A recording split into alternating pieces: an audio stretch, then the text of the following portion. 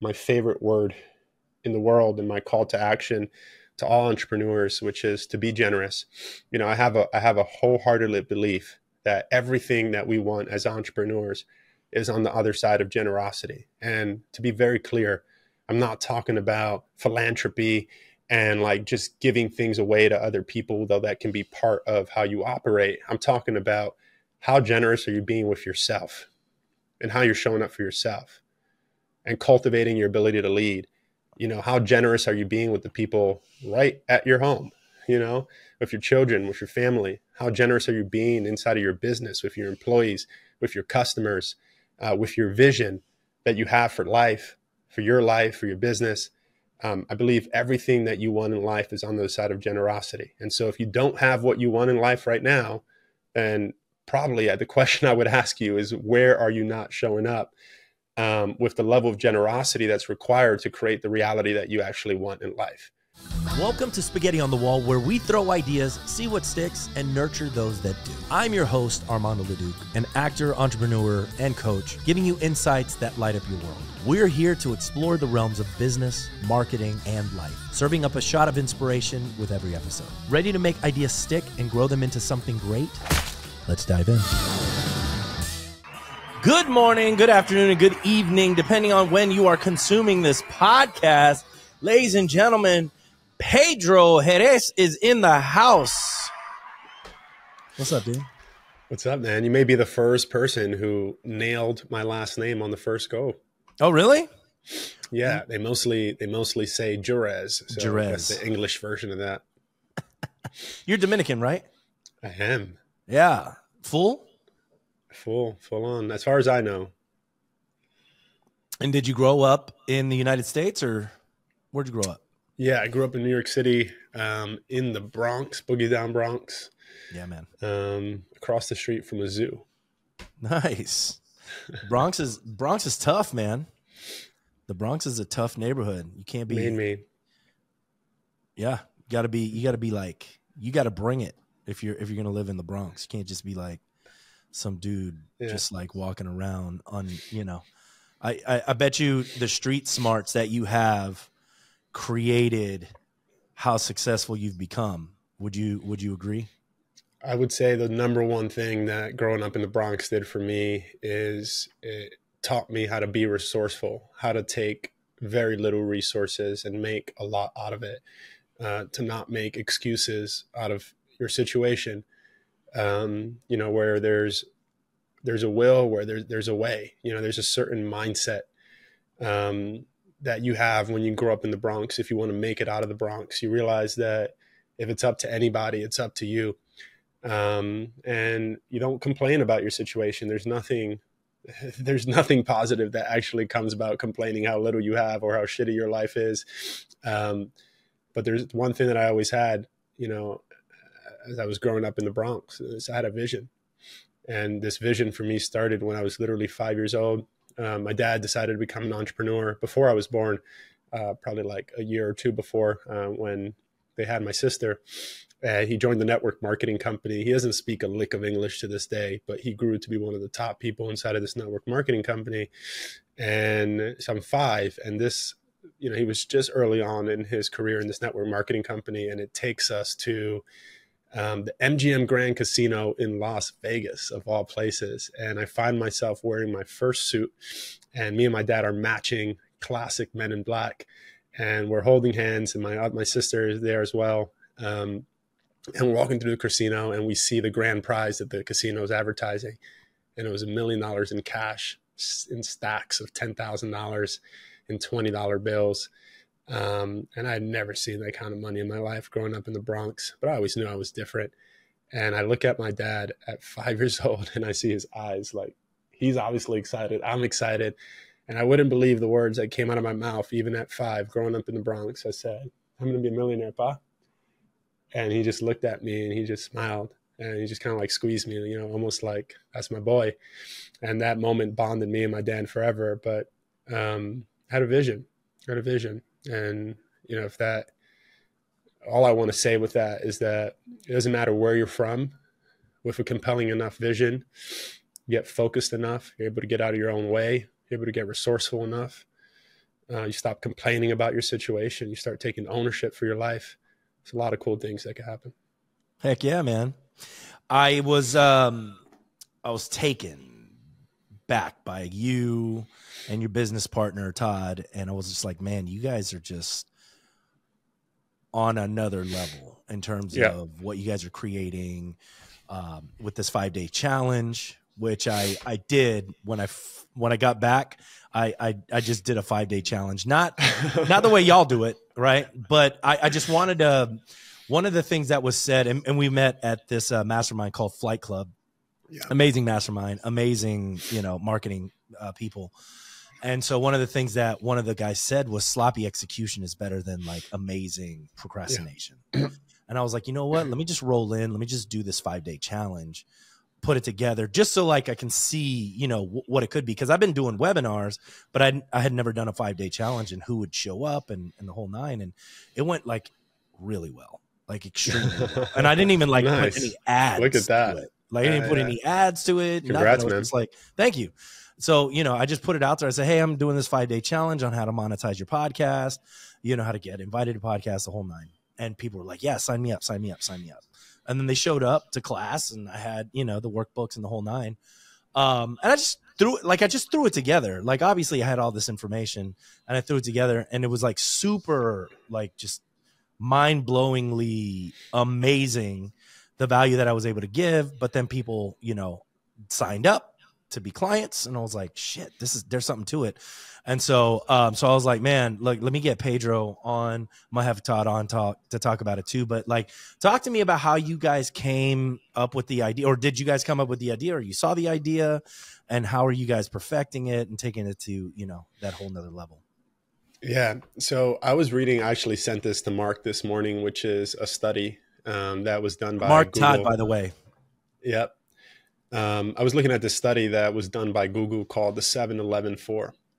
And this is a study that Google basically did based off all the market research that they have from people selling billions of dollars, if not God knows how much cash through their advertising platforms. And basically what the research study says, it says Google research identified that be it on your website, social media, or in person, a buyer will spend 7 hours on average researching your product, looking at reviews, comparing the competition, and consuming content about your brand across 11 different touch points in 4 different locations before they're ready to make the all-important decision to buy.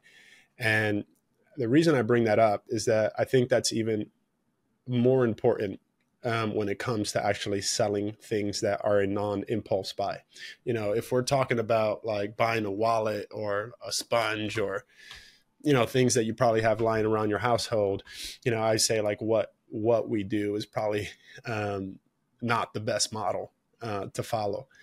But I think that if you sell something that, where people actually have to exercise some logic and they have to be properly educated and they have to feel like they trust you before they actually buy the thing and engage in the thing, then that's where basically this challenge model or this virtual event model, I think personally is the most lucrative model that anyone can follow.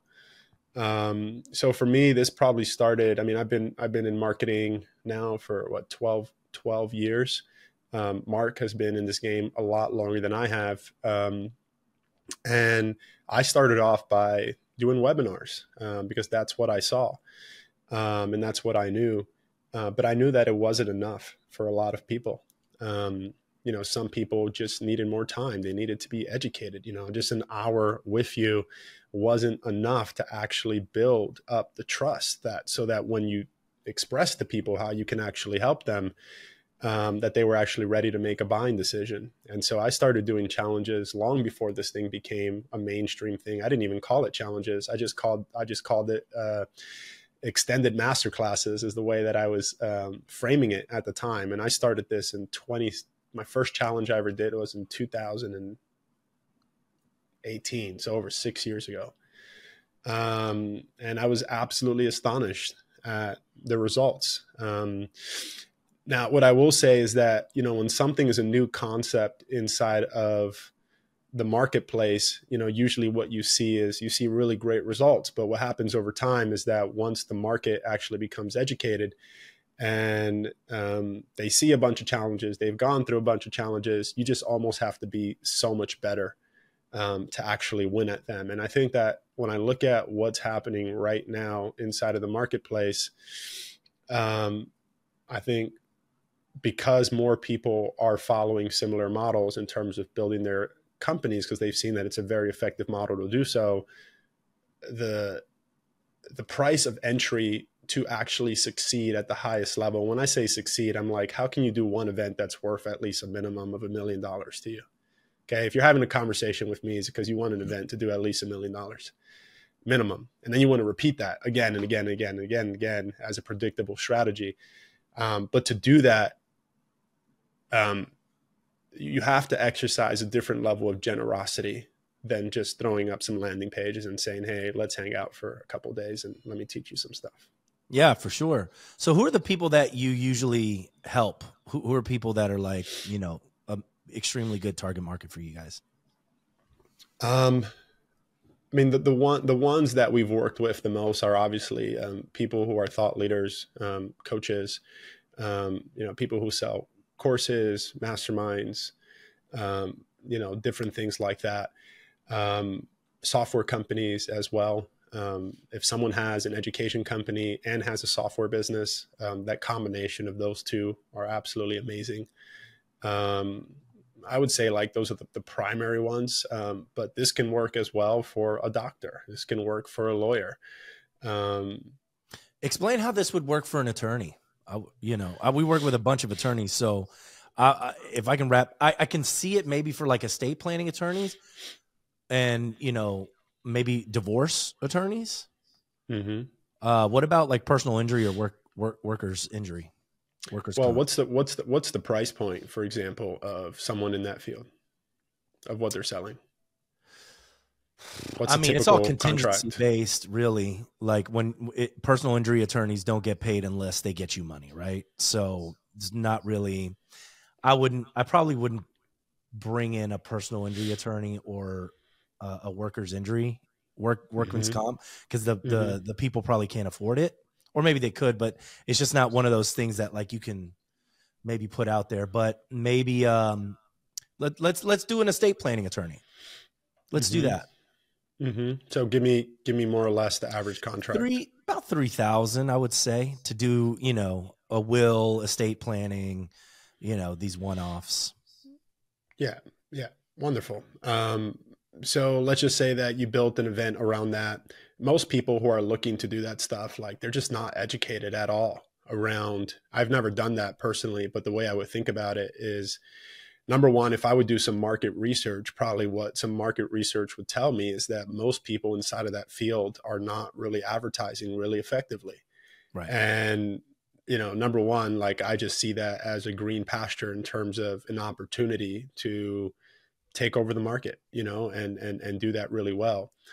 The biggest thing, independent of what industry someone's in, is I think the biggest piece that someone needs to figure out is how to actually position your idea so that when someone comes across it, they sit up and pay attention, right? Because anybody can run an event. Anybody can register for an event, but that has no correlation to someone actually showing up for an event. So what happens all the time and why, according to some people, events have stopped working when there's no truth to that. It's just the way that people are running their events have stopped working. They have some sort of a headline of like, hey, we're going to teach you how to do this, blah, blah, blah.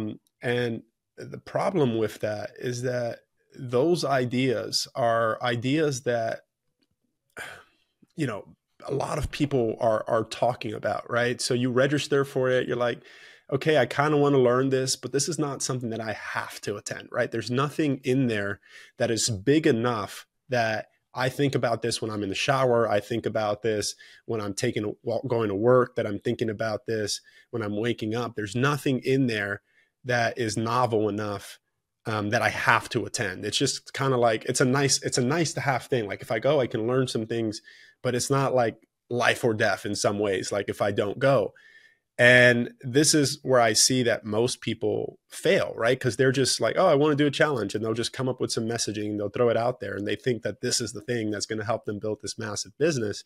Or I'll give you a very practical example is I want you to imagine that you came across a headline that basically said the next Bitcoin. That's all it said, literally 3 words, the next Bitcoin. Immediately, what those 3 words do is they make you sit up, they make you pay attention. And what they say without actually saying it is it says, you may have missed out on Bitcoin, but you don't have to miss out on this. And if you were upset for whatever reason that you missed out on that opportunity, or you cashed in on Bitcoin and you actually want to cash in on the next big thing, like, you have to attend this thing. It doesn't matter if someone has whatever reminder sequence or whatever it is, like, the idea itself is so powerful that you have to go. You just have to be there. Right. Right. And this is the hardest part in terms of actually figuring out. And I think that most people's approach to how they approach this is wrong. So, like, I'll give you how me and Mark think about this.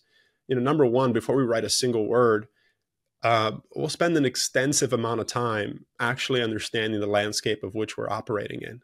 But even after all of that, it'll kind of give us directionally where we want to go. But after we have an idea directionally where we want to go, we might come up with 30 different concepts, and we might record 30 different videos, and with different hooks, with different ideas, kind of really strong ideas that we think fit into the category of the next Bitcoin, regardless of what industry we're playing in. And we'll actually go out there and we'll run that content. We'll actually go out there and we'll spend some ads on these videos. And our goal is, like, can we make a video go viral before we ever build a campaign around it? So if we lead with something like, hey, you may have missed out on the last Bitcoin, but there's this thing, blah, blah, blah.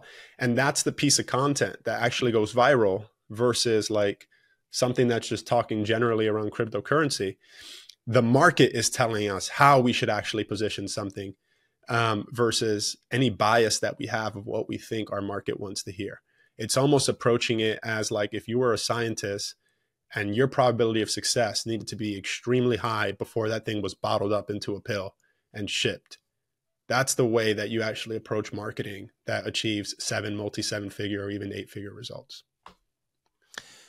Do you believe that the content itself has to be, I wouldn't say that great, you know what I mean? But, like, you could bring people to a conference or bring people to a 5-day challenge with a subpar product, right? Yeah. Well, I wouldn't recommend it. I wouldn't want to work with that person personally. However, going back to what we were talking about, if the opportunity is right, you can almost sell anything. The number one thing, in my opinion, the 2 most important things, if you have an opportunity that truly is a green pasture, based off what's happening in the market. Like, I'll just give you an example in real estate, right? Which is a place we've done a bunch of things at. Like, we have a client right now that's in commercial real estate, and commercial real estate's in a really, really interesting place. It's kind of like 2009 all over again, but specifically in commercial real estate. Now, all sorts of people have battle scars all around single family homes, whether that's wholesaling, flipping, short-term rentals. They have their struggles with it. Even if they're doing it, they see basically how it can be more lucrative. And commercial real estate, just only because of the fact that it's not mainstream, and because so many people don't know about it, and because the market timing is just absolutely perfect. That alone, like, even if everything we did was terrible, just if we got that message right, that alone would be an example of a terrible offer can lead to almost a killer situation in terms of results on the back end of that. Now, not every offer is prime for that, but marketing is creativity. If you get creative enough, you can find the spin. You can find the way how to position something. And I think that most people that are marketing for their business are lazy, and so they're getting lazy results. Yeah. Is it laziness or is it knowledge? I think it's a combination of both. Um, I think lack of knowledge is laziness. You know, like for example, I've just always have had a mindset of always wanting to learn. Right. Um, I'm always learning. I always want to be on the cutting edge. If you want to build something significant in life, then you just have to realize that you need to learn to learn. And the moment that you realize that you can learn, then you realize how dangerous you actually can be, and the value that you get to bring into your organization. And if you don't want to be that person, then you better surround yourself around people who have that mindset. Um, if you want to grow, you know, if you feel like you've achieved your lifestyle goals in your business, then great, you know, congratulations. I mean, you've done something absolutely admirable. Um, but yeah, I think learning to learn, I think, is the ultimate superpower.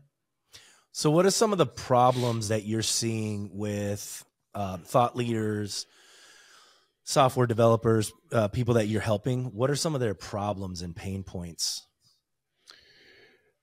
Yeah, I think more than that, and I think this is a more general conversation. Like if people, I think in general, we're entering a season where a lot of businesses are going to struggle.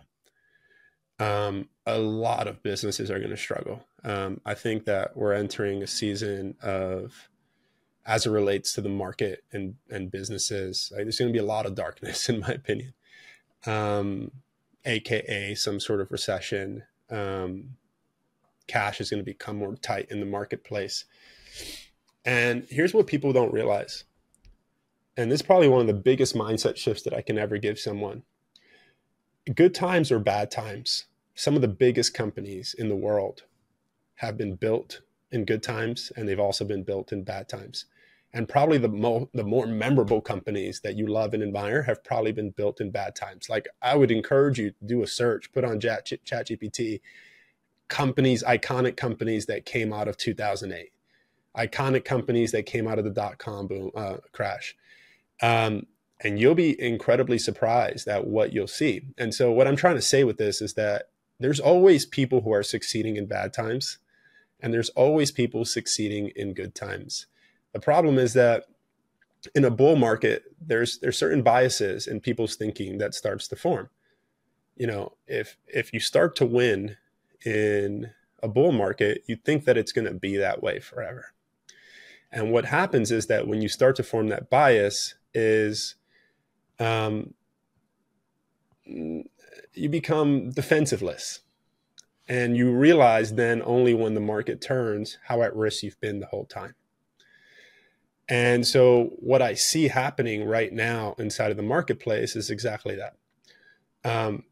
I get a call or a message or an introduction, sometimes daily, if not at least a couple times a week, of someone who fits into that category. And you'll be surprised. Like, these are iconic people inside of their industry and what they do. Like, they're the who's, and they're experiencing the same exact thing.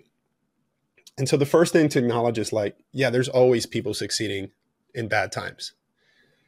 And I think what's happened is that there's a lot of people who were able to succeed by being good in a COVID world. You didn't have to be very good. Why? Because you had people's time. They were locked up. And because of that, you also had people's attention. And here's the third piece that they had for the ultimate trifecta. They had capital, right? There was so much money being pumped into the economy, like just manufactured money out of everywhere, that basically created an insane amount of inflation, but there was cash.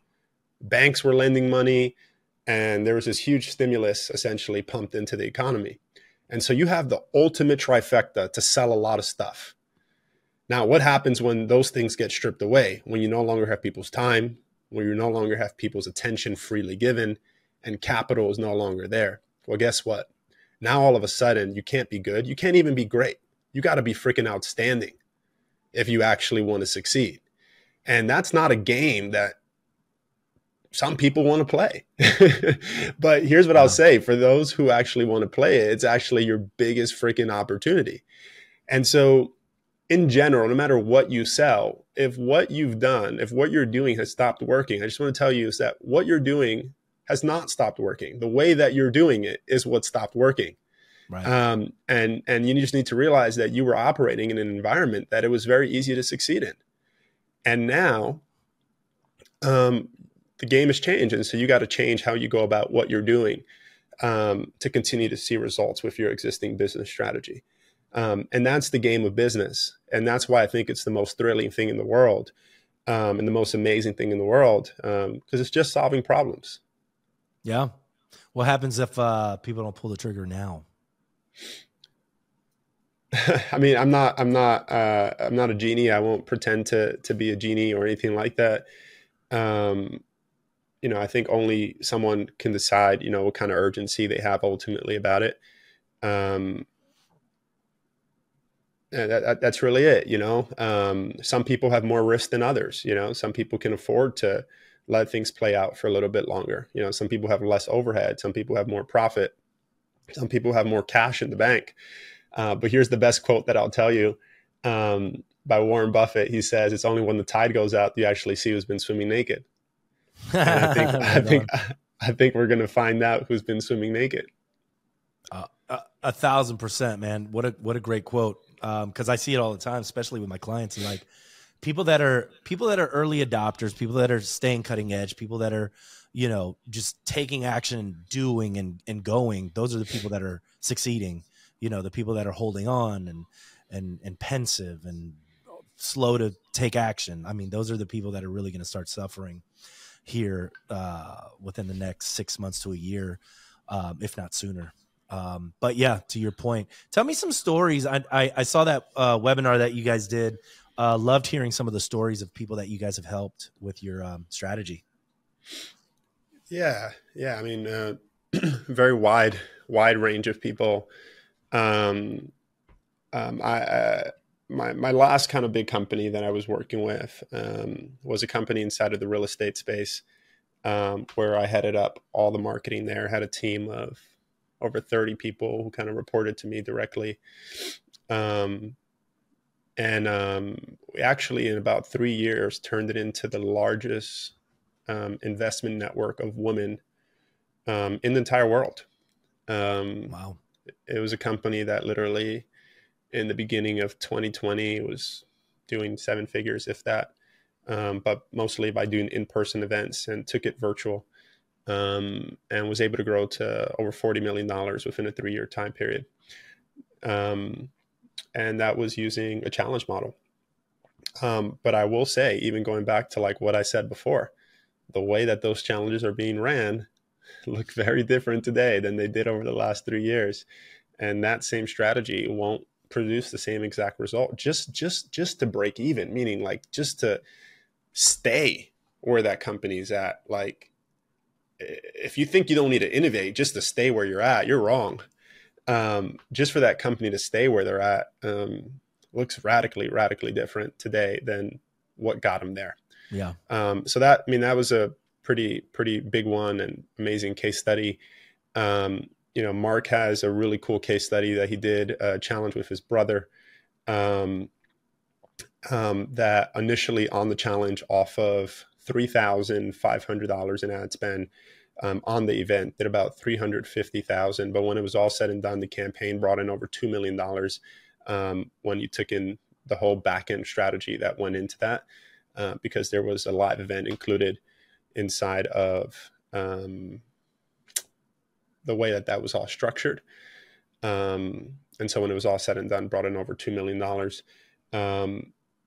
What's kind of unique about like the case studies that Mark has and what I have is most of the case studies that Mark has are people who have no following, who don't have a podcast, who don't have a social media following.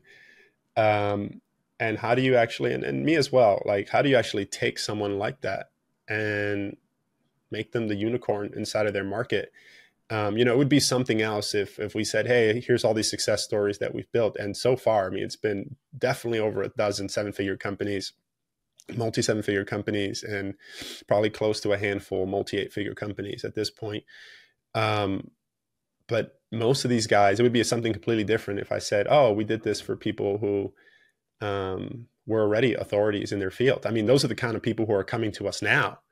But the way we started was basically by helping people who were starting with zero, if you will, do this. And I think that that's what makes it even more significant. Like, how do you actually approach building something when you don't have all the things stacked in your favor? Yeah. That's amazing, man. So so I know guys have a few offers. What is the offer that you guys are working on right now? Yeah, I think the biggest one, we have a partnership where we actually partner with people to do this. I will say that offer is not for everybody. It's very expensive. And also we already have a wait list for it. So you can get on the wait list. You should be on there for a while. And the other one is we have a mastermind, a coaching program / mastermind. And I would say this is definitely something more accessible to people. And I think what's really unique about it is that I think the way that a lot of people approach teaching things is that, you know, they'll just basically create a presentation and say, do this. You know, I think what's really unique is because we are in the game. We are doing this stuff every single day. Me and Mark are doing this for clients every single day, day in and day out. We're not offloading the work to other people where we're in the game. And so we're literally showing people behind the scenes. Imagine you can like sit over my shoulder while I'm on the computer and Mark's on there with me on Zoom. And we're actually doing this for people. And right before your eyes, actually building an event that within less than a week is going to generate 7 figures plus. And seeing how me and Mark are literally arguing and like, just like, no, yes. And like literally and just being in that environment with us. And then being able to actually replicate that and copy and paste that into your business. And then when you're coming up with things, so I think sometimes there's a gap in how things are perceived and then how things are taught and then how people perceive them. So I think the coaching aspect of things is also really important, which is someone will do that, watch that, and then actually execute. And then they'll be able to report back and say, hey, here's what I did. And then we're actually able to critique it and actually give them feedback to make sure that, again, approaching this like a scientist, that you have the highest probability of success when you actually go out there.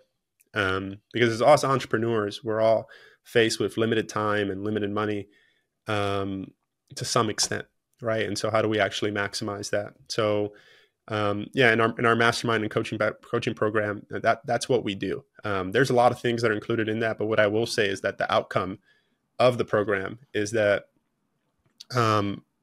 someone launches a successful 6, 7, even multi-7 figure event, and it's a mastermind and coaching program specifically dedicated to that with some incredible people.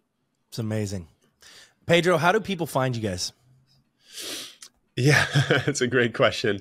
So what's so funny is that me and Mark actually came together probably as of the time of this recording, less than a month ago. So we've been able to bring on all this business within that time period. We were both operating our individual businesses previous to this, but at the moment there literally isn't a website. There isn't really somewhere that someone can go to find out more, outside of talking to us directly. But what I will say, if someone does want to get in touch and get connected around this topic, they can go ahead and email me at just pedro@businesswithintegrity.com. So again, pedro@businessintegrity.com. And that's the best email for me right now. That's awesome, man. You guys are rock stars. I really do appreciate you coming on. I got Mark coming on in a couple of weeks. So, you guys definitely inspired me. I was just like I said, I was like, oh, let me get this. Let me just do one, not on the marketing end of it. I just wanted to do one, right? To test it. To test it. To see I love that, man. Yeah, I love that. To see okay, what would the curriculum be like, and then you guys just opened up my eyes to the whole community aspect, right? Like you're doing the 5-day challenge in order to create the community. And then from there, masterminds and the whole 9, right? Yeah. Here's what I'll say. I'll just kind of leave people with 2 things at the end of this podcast, which is I hope what people walk away with, more than whether a challenge is right for them or a virtual event is right for them, independent of that, I hope that people walk away with a mindset. People ask me, Pedro, what's your ultimate superpower? I wouldn't say it's like how to run challenges. Yes, I'm really freaking dangerous at that. However, I would say my ultimate superpower is actually my mindset.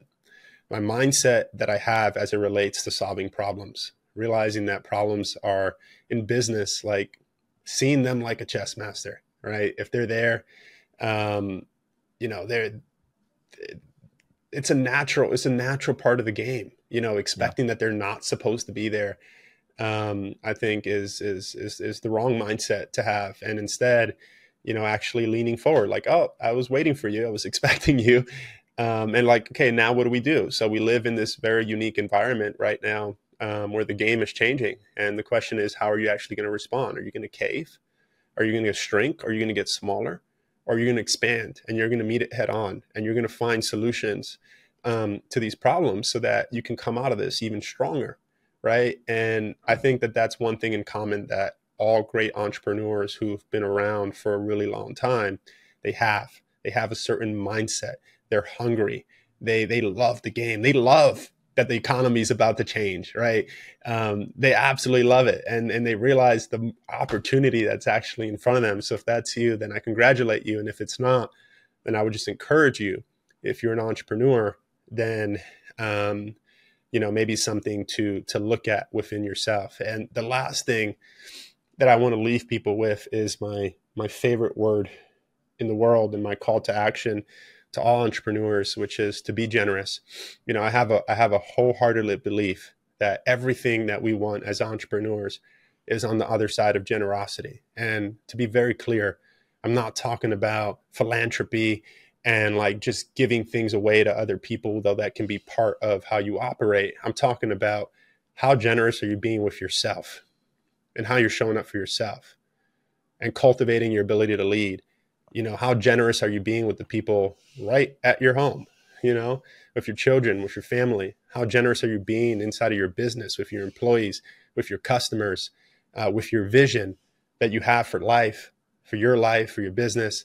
I believe everything that you want in life is on the side of generosity. And so if you don't have what you want in life right now, then probably the question I would ask you is, where are you not showing up with the level of generosity that's required to create the reality that you actually want in life, right?